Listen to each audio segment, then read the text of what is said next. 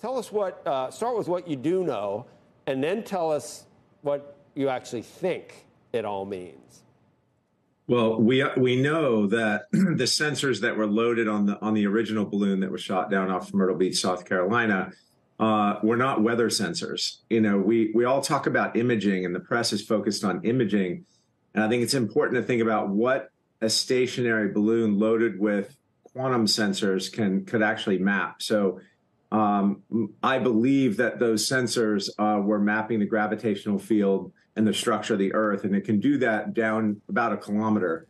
Do you remember where it was sitting over Montana? It was sitting over our Minuteman missile base, their ICBM base. So I think that Chinese spy balloon was mapping the underground architecture of our one of our most valuable assets, and the Minuteman ICBM missiles in Montana. So, you know, this is a problem for Sino-U.S. relations. I mean, we just had Congress vote 419-0 on condemning the brazen Chinese spy balloon. I'm not sure we could get this Congress to vote 419-0 on the sun setting in the West.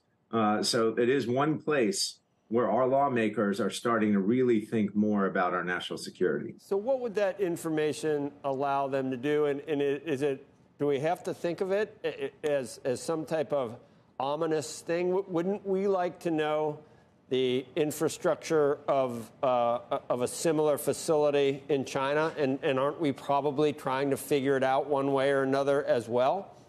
Or is this a hostile? Is this like the first foray of a hostile act? Yeah, I mean, it's a direct incursion into our airspace. That's why the Biden administration decided to shoot it down. We can't be armchair quarterbacks about whether we should have shot it down over Montana or the Midwest or the East Coast. I think they really wanted to wait until they could shoot it down over fairly shallow water, and we had catch boats out there. So I think our government actually did its job. We sent jamming signals up to the balloon as soon as we found it, and we're now studying the contents of what we could reclaim at the moment. And, you know, when we talk about what relations between the U.S. and China are, there's still this big gap between Wall Street and the IC. You know, the Director of National Intelligence submits a report every year to Congress detailing the next year's threats, the largest threats to U.S. national security. China's topped that list for many years.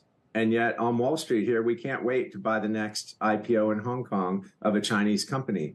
At some point in time, Joe, this has got to stop. So you figure that the information they gathered was sent back, so they didn't need to retrieve it they already have it, whatever they gathered.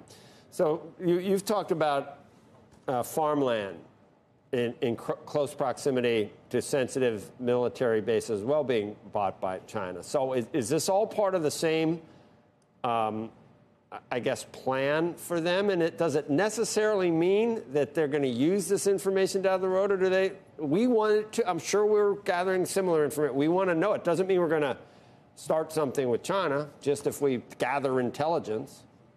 Yeah, I mean, Joe, you look at they play an asymmetric warfare game. I mean, how they wrote the book on asymmetric warfare, and we allow them access to our social media. We allow them access to buying big swaths of land between our most active military bases and our borders. We allow Huawei to sell telecom equipment cheaper than it costs to manufacture it in rural areas around all of our military bases. We still haven't ripped all the Huawei equipment out around all of our rural military bases.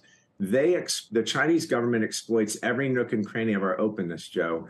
And what we've got to figure out at some point in time is that we've made a bet on China back when Kissinger decided to go over there in the early 70s and pivot from Russia to China. And we made that bet hoping that if we invited their students into our universities and we invite their people to travel in the West, that they would see a better way of living and a better way of growing an economy. And all they've done is go the other way with Xi Jinping and his death grip on the population, running it as a totalitarian almost dictator. And so we have to realize that the bet that we made, it was a good bet at the time. It turned out to be a bad bet. And now on Wall Street and corporate America, what we've got to do is start going the other way. and not relying on a government that doesn't share our values, that is clearly the #1 threat to our national security. Well, Wall Street must wake up.